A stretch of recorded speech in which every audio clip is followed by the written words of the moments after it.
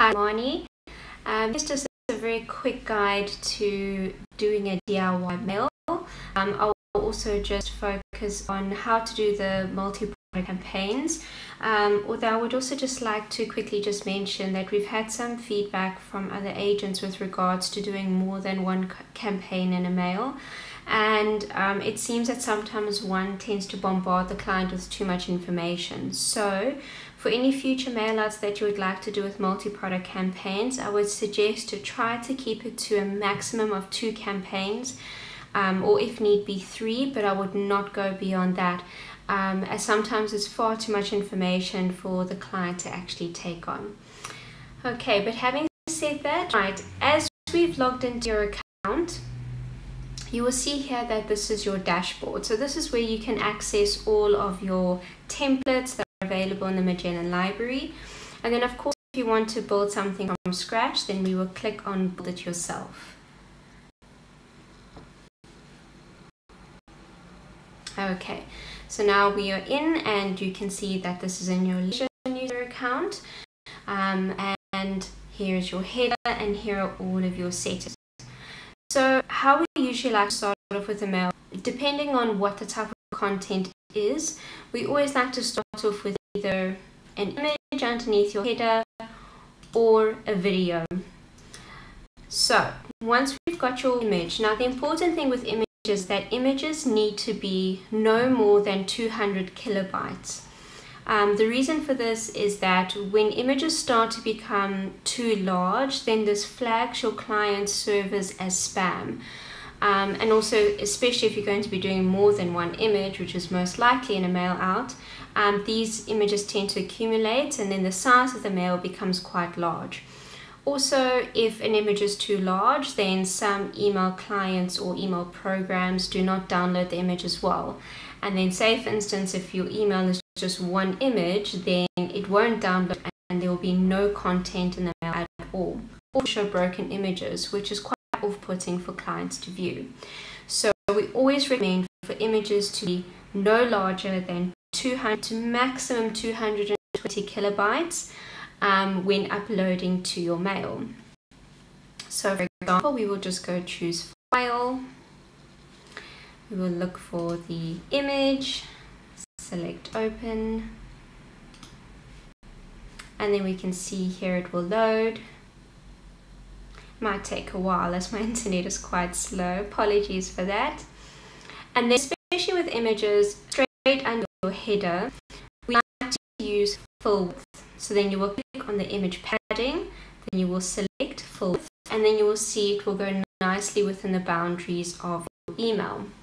Then we always want to click save. It will save automatically, but anything can happen in the interim before autosave happens. So I really highly recommend to just hit the save mail whenever possible. Right, now so while we are here, you can see that this will automatically be added to your build your own mail, and you might not want to use it at all. So all you need to do is hover over, and this is how you can duplicate a section that you have created or delete. So we want to delete that, and then we're going to save quickly. Right, then we're going to go back to build. So usually we like to have a little bit of heading to tell the clients what this mail is about, because if they read it, they'll see that it is from you, then they'll see the really nice hero image and entices to continue to read on, and then they want to know a little bit more about what is this mail about, what is the heading. So then we're going to drag in our text box, and then say, for instance, we're going to backspace and say the title is always see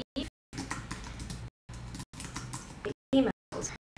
Right, so with headings like this, especially underneath the hero image, there are different types of headings you can choose from. So we have this heading, which doesn't necessarily work in the build view because it's colored in white text, so we never use this one.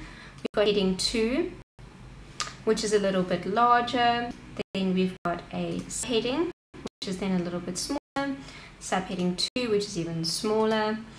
Then we've got section, which is always one of my favorites, especially in the beginning of a mail.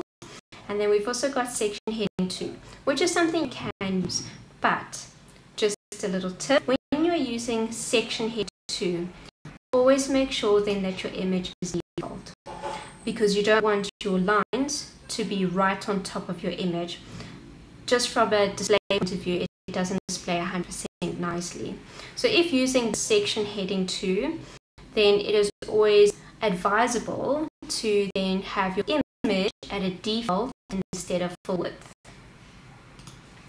Okay, so if we go back here, and then obviously we've got caption, which is more for images where you've got a gallery and you want to say click on the image above to view the gallery, or if you've got 4 or 5 tiles of images and you just want to give a little explanation of where the image is, then the caption option is always the best option to use.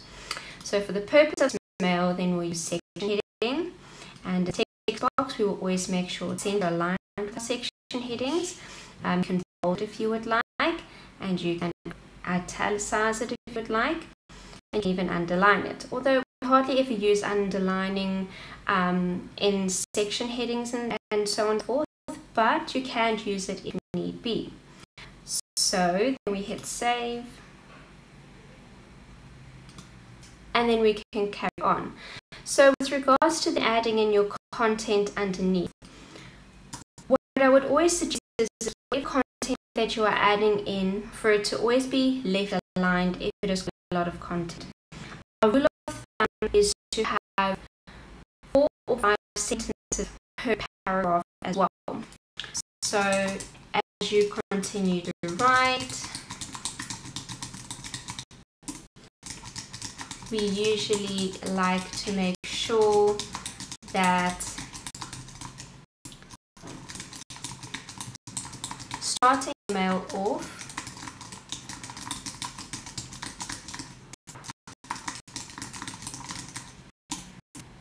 we would usually like to see 3 to 5 sentences just to start your mail off. We usually also just give a little space under the section heading, just so there's a little bit of a break. Everything is on top of each other and it looks cracked. So with our first paragraph as an example, and then we continue with our second paragraph with just nonsense that I'm writing, and then we can continue, and then say for instance you want to do a heading, and then you can even add bullet points. So in your intro, it's very easy to create a very good flow with regards to a good hero image, a good title and section heading underneath your hero image, which is explaining what the client can expect within the email. It is always important that your paragraphs are no more than 5 sentences, one after the other, and then just take a break and then to continue, and then you can do your bullet points, and then I always like to just bold the sentence above the bullet points so it catches the client's eye. And then what you can do is we hit save, and then what you can do is you can add in a button to say ask us for more information on our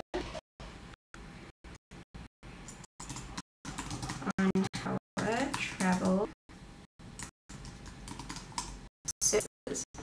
Now what I'm going to do is I will be able to switch on a feature for your mail builds where you're able to view the standard inquiry form, because at the moment with a DIY build you're only able to use the button, which is a mail to button. So when a client clicks on this in the email browser, then your email address will automatically pop up for them to send you an email directly to their email address to inquire. But with a form is nice because they can fill out the form and they can write what they would like to inquire about. This also gets logged in your entries by your reporting and by your form entries. So it's nice to keep track of who has responded within your mail to an inquiry, or if anybody has any extra questions. So that is how we usually like to start a mail. And obviously it's always important when you're doing your section to add in a divider. Now, say for instance, and of course hit save. So say for instance you would like to now add in either a product offering, then what we can do, we can add in 100% layout, then we can add some text, and it can be amazing Europe. Now I would like to center align product offers because we want to make this heading bold.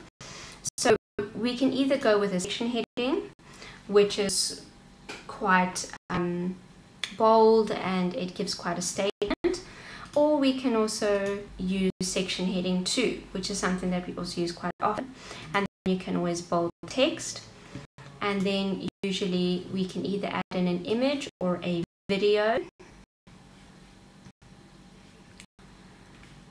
and then what we can do is add in a little bit more of a description about the product.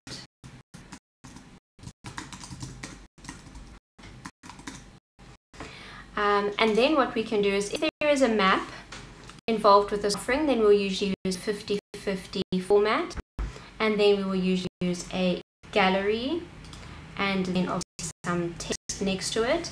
Now with the gallery option, this allows the client to actually click on the image and it will enlarge.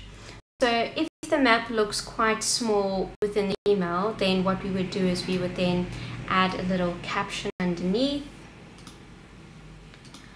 and this way then the client we can add in here, click on the map above to enlarge, and then you can write a little bit of text about tour highlights, and then you can bullet point these, and then obviously add a map here, and then what we would do is we would add in another 100%, and we would add a button, and we would say click here to inquire.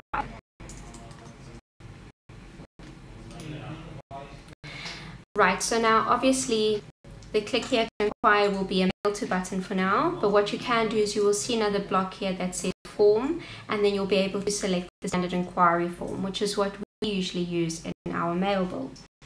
So what you can do is you can press save, and then of course here there's a little bit of a gap. Now because there's no divider here, then this will look a little bit on top of one another. So you can either use a divider in between so that the information is not all on top of each other, or what you can do is you can add a text block on top of your inquiry block. Just take out the click here view text, and then this will act as a divider. Okay, so now if this is all that you are going to be building, it's just one offer for your whole mail out. So you've given a description about the destination or about the amazing offer that is on sale, and then you've given actual product. You've given an inquiry form for clients to be able to reply to. Then we always make sure that there's a divider just before the end of your mail, and we hit save. Now what's also very important is, as you go along building your mail, it's important to see how the mail would look like in your email client. So we'd always click preview link, and then you're able to see here, this is how your mail would look in your client's browser views, and possibly more likely in their email programs as well. So we can see here, there's your header, here's your hero image, here is your section heading, here's your intro paragraph, here's your general ask us for more information in case the client does not click further into your mail to look at the product.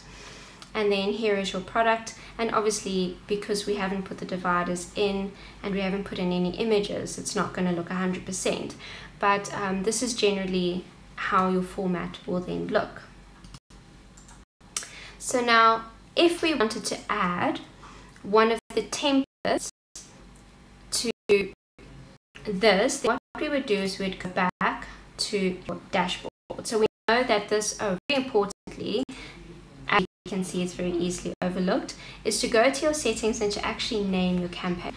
So it will automatically default to Magellan Blank Canvas. So if you send your mail out as is, then your subject line will be Magellan Blank Canvas, your social pre-header description will also be Magellan Blank Canvas, and there will be no social thumbnail, which means that if you ever had to use this link in Facebook, then there would be no pre-header, there would be no image to show anything or description about this email.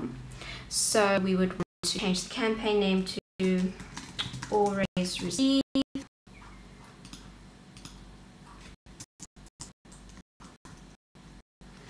And then our subject line would be Never Miss Another Email. Also very importantly with subject lines is we don't recommend for subject lines to be all in capitals, as this tends to flag servers and email programs that the email coming through is spam. So it's important for the subject line to be to the point, for it to be enticing, but for it to not be saved in capital letters, because this may flag them as a spam mail. Then what we usually do is for social pre-header, then this is the second part of your subject line essentially. So what you can do is you can take the first sentence from your intro paragraph and you put it in by your pre-header description, and I usually just add 3 dots just to show that there's more to read. And then obviously for your social thumbnail, I would also usually use the hero image as the social thumbnail. So then we would just choose this image again. Just wait for it to load. Right, and then we press save. So now we know that all our settings are complete. We've basically built our campaign. Now we want to add one of the templates on underneath just to reinforce this. So now we go to dashboard. Right, and then say for instance we want to add in a little bit about you being an ATAS accredited agent. So then we would go preview, we would go start customizing. And then what I usually do is I usually press preview link. Okay, so this opens up another preview, a full preview of how the mail will look like. Then unfortunately with how things are with the DIY is you would have to basically rebuild and copy and paste all of this information in underneath the mail that you just built. So now we're going to go back to our toggle menu. We're going to go back to our drafts in your build view.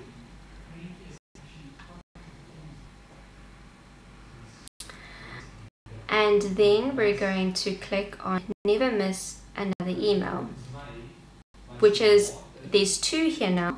So we need to just make sure we go into the right one that we've opened.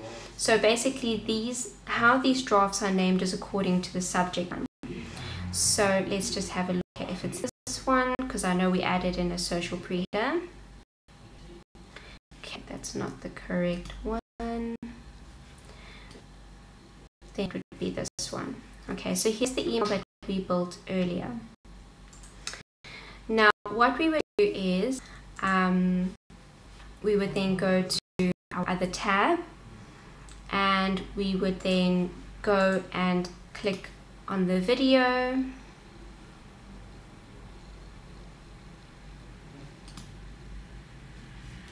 We would press share and copy the link.